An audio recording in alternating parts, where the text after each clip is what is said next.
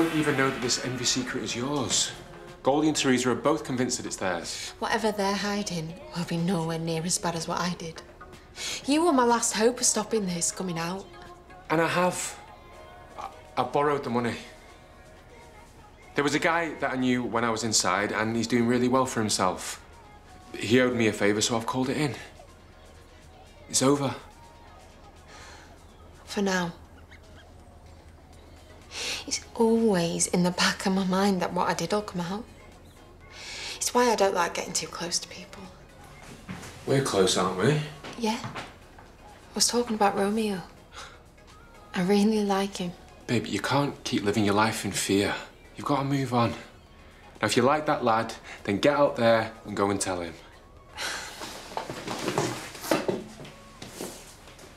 You're not bad at this dad stuff, are you? I'll do my best. Now get lost, I've got stuff to do. Pay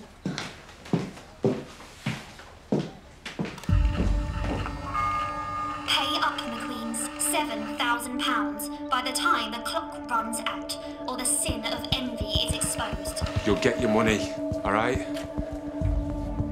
This envy secret, it is shared, isn't it? Hey, it's Grayson. No, she's gone to Curtis's school. They announced the cast of the Nativity play. To say she isn't happy about the fact that he's been cast as a non-speaking shepherd is an understatement. When she gets back, can you get her to call me ASAP? Sounds serious. Anything I can help you with? Not unless you can lend me $7 grand. I mean, maybe. I mean, not me personally, but I know somebody who would. Really? But these people don't have the same moral compass as you and I. You understand? Yeah.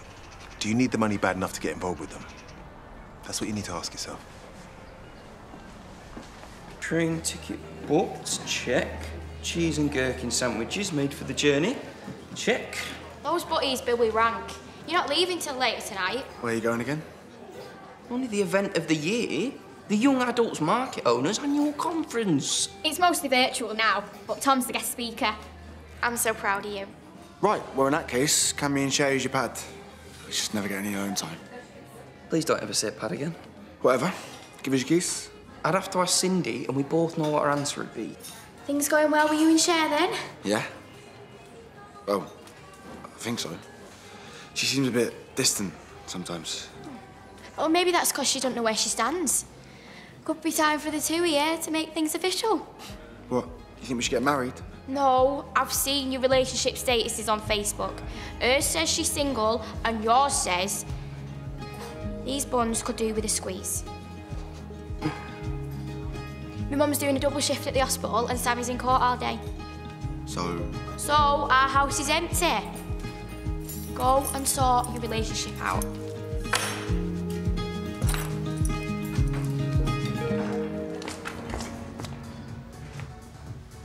Wow. As far as pub decorations, that is the top scale of weird. You got the money? Yeah, I spoke to a fellow I know, and here's $7 grand. Right, Mercedes can't know about this, right? Too late. She already does. Yeah, this is men's talk. So, do we have a deal or not? No, we don't. So you can take your men's talk somewhere else. Baby, why are you getting $7 grand off him? Oh, envy is Goldie's? It's nothing to do with Goldie. Well, who's it to do with then? Babe, can we just leave it, please? No, we can't. I'm not having you borrow money off him when he's connected to Grace. Sylvia, you're not acting like you. You're scaring me. Fine.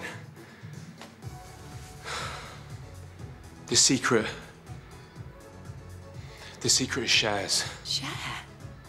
She's a gorgeous young girl with the world at her feet. What's she got to be jealous of? She was a kid at the time. She didn't mean it to happen. Mean for what to happen?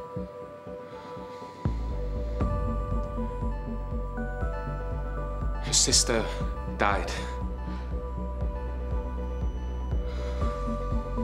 And it was Cher's fault.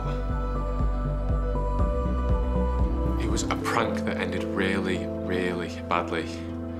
Well, But Cher lost her sister and she's had to carry that guilt around with her her entire life. That's why she didn't mind so much when her mum left her here. So she could leave her past behind and make a fresh start. I get that. Oh, baby, and I know we're tight on money right now, but I've got that loan set up with Felix, so... Look, even if we do pay, they could still reveal her secret. I just don't think we should. Oh, just let everybody know what she's done. It was an accident, right? And if we pay, it looks like she actually did something wrong, when from what you're saying, she absolutely didn't. I'm not sure about this, Merce. Well, I am. Okay? I am not going to let that blackmailer wreck our lives anymore and call all shots. It ends now.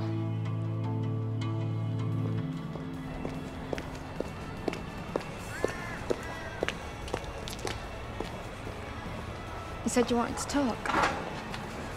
Well, go on then. Yeah, but not here. Yaz gave me the keys to hers, so I thought we could go there. You want to go to someone else's house while they're out? No, it's too weird. Whatever it is, just say it. Fine. I just think we should start being more honest with each other. I really like you, Cher. And I like you. A lot. Do you actually? Sometimes I don't know where I stand with you. It's like you're here, but your mind is somewhere else. Look, I've had some stuff going on. But thanks to my dad, it's all sorted now. Size of him. I bet he could sort anything out. Getting back to the point, you trying to say you want to make things official? Be a real couple? Yeah. Well, the answer to that, Romeo Nightingale, is a big fat yes. I hate having to keep that thing around for updates. You want to put a smile on your gob, you're going to put punters off the pints. Sauce. So do you want to go over your speech again? No, I best not. Don't want to overdo it. Time's run out. The sin will be exposed. Envy is about to get what they deserve. No, you're about to get what you deserve. Because you see, I had what you might call an epiphany. I've realised that if we're not ashamed of our sins, then you hold absolutely zero power over us. It's over. Mercy, I haven't told Cher we haven't paid up yet. Everyone, listen up.